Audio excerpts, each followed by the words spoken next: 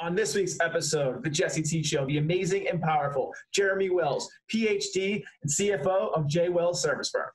Business that's on the more, service oriented side. And really this applies to creatives as well, and I think this is a big part of what separates most employees from most small business owners is at first it's just purely getting over those internal barriers, right? The only barriers you have to success are internal, that imposter syndrome, right? Am I going to be good enough at this? Do I even know what I'm talking about? To the point, would I even help a friend out with this problem, much less charge you money to tell you what I would do in this situation, right? That right there is a huge barrier, especially, not coming from a background in this field, and these kinds of things. So really getting over those. Barrier? It's important because I had to break it too. Yeah.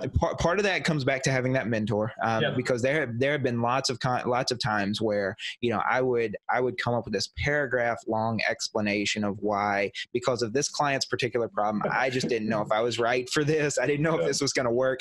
And he would just write back a very simple response, usually, something along the lines of, everybody has imposter syndrome, get over it and do the job. That's all, answer the client's question. That the client hired you because you know better than they do, right? Yeah. Like that's that. And they're asking you the question because they want you to answer it for them, right? That's what matters in that relationship.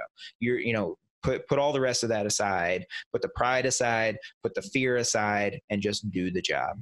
Yeah. And I still struggle with that.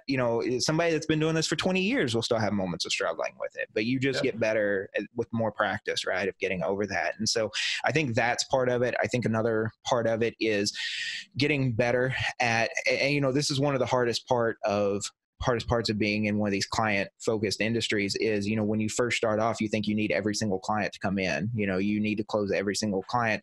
And, you get nervous when clients, don't take your offer. And then you get to a point to where you realize, okay, but some of these clients I was so desperate to take that I ignored the red flags that came along with them. And so you start to be, and you realize that, it was nice getting the payment from that client, but it's been terrible trying to work with that client. They don't listen to me. They have more problems than I thought they did, than they disclosed to me early on. And now I'm just realizing it. And now they're blaming me for all these problems that they created because they weren't listening, and the dominoes just start falling. Yeah. And you realize those red flags were there all along, and you knew those red flags were there. You just chose to ignore them.